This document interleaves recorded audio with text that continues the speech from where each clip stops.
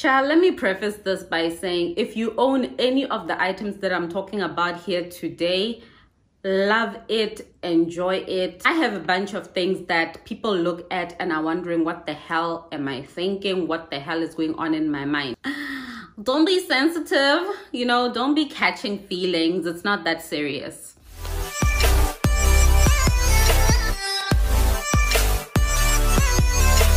What is going on, you guys? Welcome back to Leaning Into Luxe. Today's video is all about the shoe trends that I absolutely cannot stand. I hate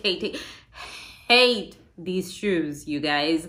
And I don't know, you guys will tell me down in the comments once you've seen the video whether or not you agree with my opinion regarding these shoes and whether or not you guys are buying these. Are you the target market? I mean, are you guys actually going out and spending thousands of dollars on these shoes? Let me know. So, shoe number one. This shoe is everywhere. The Chanel dad sandal. Now, we all have been through, you know, the whole dad sneaker vibes, which I must admit, I am a fan. I love dad sneakers. The dad sandals. Guys, what is going on here? What is this? You guys let me know, because I honestly do not understand what is going on here. They really blew up in the last year, that is 2020, and they've taken the fashion world by storm. I mean, all the fashion girls are wearing these. They are absolutely everywhere, and the girls seem to be loving them, and I, for the life of me, cannot figure out why.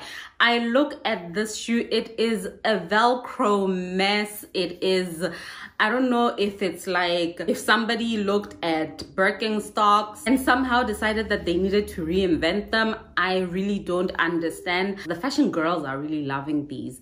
They are wearing them with their jeans. They're very popular in dressing them up with dresses. I don't know. I cannot get behind these. And when I look at the price point as well, I'm thinking...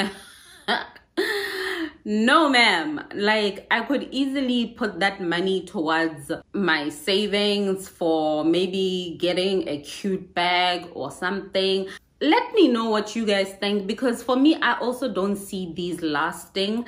I just see these being, you know, a flash in the pan moment. They are going to go out of style pretty quickly. I could be wrong. I'm not an expert in terms of what is lasting, what is not in fashion. However, when I look at this particular style, I am more inclined to think that they are probably going to be a 1-2 season wonder, and then we're going to forget about them. All the other fashion brands saw what Chanel had done and how these have taken off, and they are now all slowly but surely releasing their own version of the dad sandal. I know that Dior has dropped their version, Gucci has dropped their version, and the others are also slowly coming to the party. And as with all things that are trendy, the dupe market has also come to the party, and we have seen ASOS has dropped some. I think Ego has dropped their own version. They are absolutely everywhere, and I really still don't get it. I don't get it. I don't like them. I don't want to think about them. Take them away. Go away. By the way, if you are new here, my name is KITZ, and on this channel I post content relating to all things fashion and lifestyle, leaning into luxe, of course. So if that sounds like your type of vibe, then pull up a chair, subscribe to the channel, and become part of our growing Leaning Into Luxe family. Item number 2 on the list, the Valentino Rockstar mules.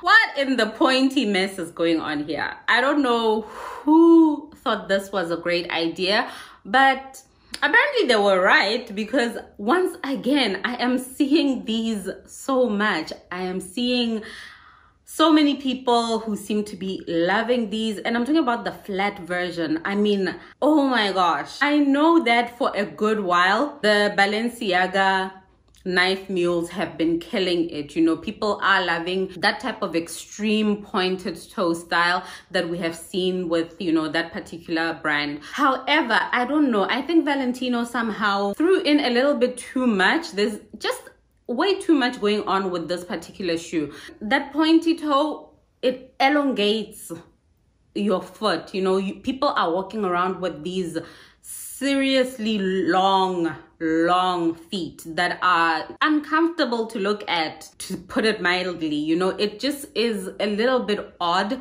And then they had to go and put this band around the ankle with nothing holding onto that heel. Am I seeing correctly? Because for me, it is such a weird and uncomfortable looking type of fit on a foot. At least if perhaps this was, you know, a sling back type of hold on that heel, but your heel is just left there to dangle all on its own. I have not seen these in person, nor do I wish to. I just feel like it is so odd. But again, people are loving these. I have seen them all over the place on social media. Maybe they were well thought out and I'm just not hip to the fashion like that. I will, however, say I have seen these in the heeled version and I see myself liking and wearing that version. The heeled version, it feels more balanced to me. It isn't as elongated and awkward as the flat mule version is. That is probably the one that I would gravitate towards. Number 3 on the list are the J.W. Anderson chain loafers. Whew. I look at these and I am reminded of clogs. I see them and they're big and bulbous, and it's almost like it was somebody decided to come up with something in between a croc and a clog, and this is what they came to, and then they put on that gold chain and they came up with this. And again, just like everything else on this list, these shoes are highly beloved and sought out currently in fashion. They are a big trendy piece.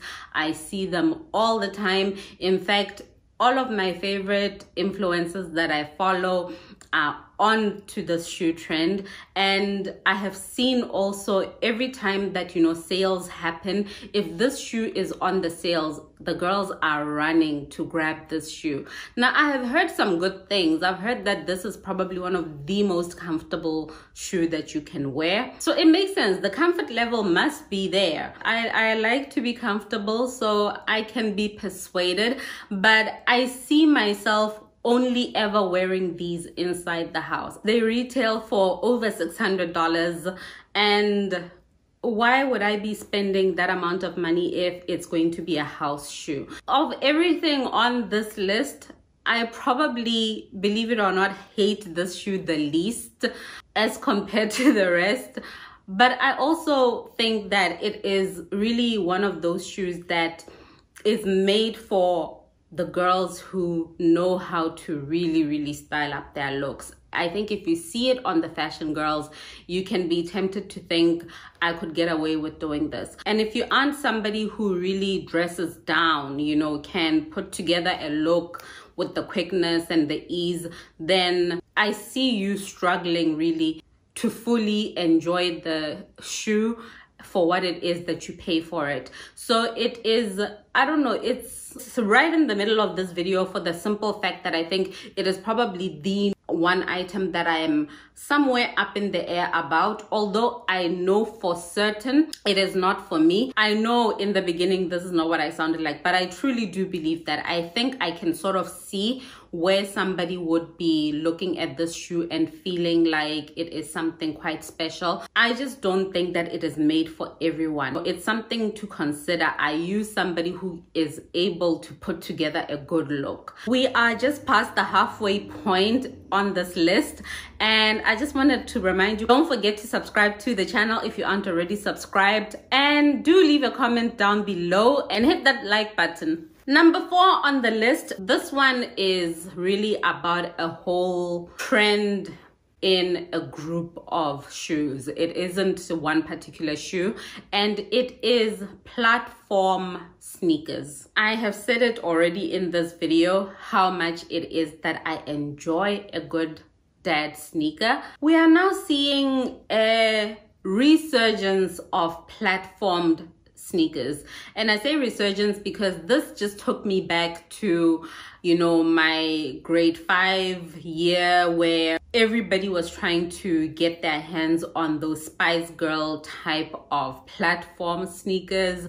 I remember, you know, those talent show days, or if it was Civies Day or fancy dress, I don't know what you called it at your schools during those times. And all the girls, we all wanted to wear, you know, the Skechers and the Spice shoes, those big ones with the huge platforms. They have made a comeback. They've made a comeback, and everybody seems to be doing it, from your Converse, and Gucci is doing it, Prada is doing it.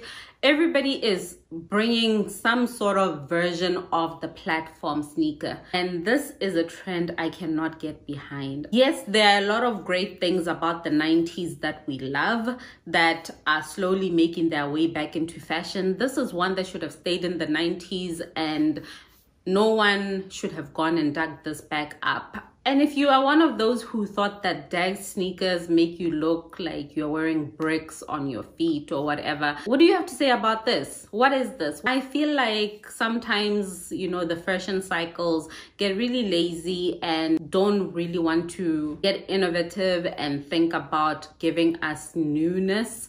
And therefore, we want to recycle and recycle. And sometimes in doing that recycling, it's a whole miss. And I think that this is a really, really huge miss. I could be thinking this way because at the height of that platform sneaker trend during my time, I was, you know, in my pre-teen years, and that is the lens that I was first introduced to this type of shoe. So I look at them now and I think about my 11-year-old. I think about teenagers and preteens. That is the age group that I tend to feel like those are made for. They seem overly young to me, and I know that they're not targeted towards the kids, because I have seen many women my age or in the age range that is way past teenagers who are wearing these. I can buy these for my daughter, but don't ever think you would catch me wearing those platform sneakers. No. Item number 5, the Christopher Kane orthopedic shoe. These actually were made in collaboration with an orthopedic shoe brand called Z-Coil. I have read that these shoes that Christopher Kane did, as ugly as they look, the Z-Coil design was actually meant to really put less stress on the heel. They're made to be really comfortable. Now, it's a question of whether does function overtake the look? Does comfort supersede aesthetics? You be the judge. Christopher Kane sees certain trends and he says, you think that's ugly, I can one up you on the ugly. He will almost always deliver on the ugly, or even perhaps over deliver. I have now since seen similar styles being done by other fashion brands. More specifically, Balenciaga have released these, I was going to call them sneakers, but I don't think they are sneakers because they do have that heel that is similar to those Z-Coil ones. And then they did them with like the finger, not finger, it's your toe. So toe detailing like on the, I'll put up pictures.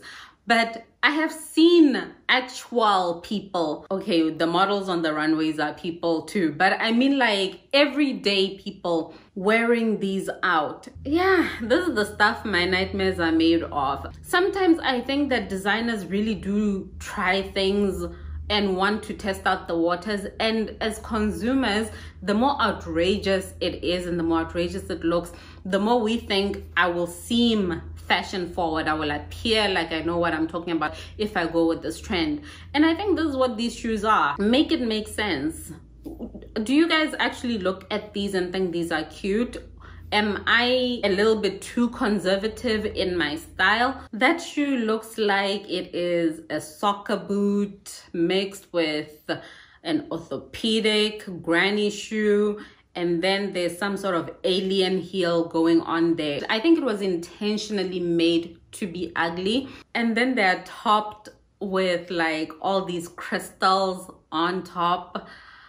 I actually look at that heel and it almost looks like it's like a springboard, like you're about to be launched, like you're about to leap. Maybe these are great for like if you're a runner, like they could just springboard you off and you're off, you know.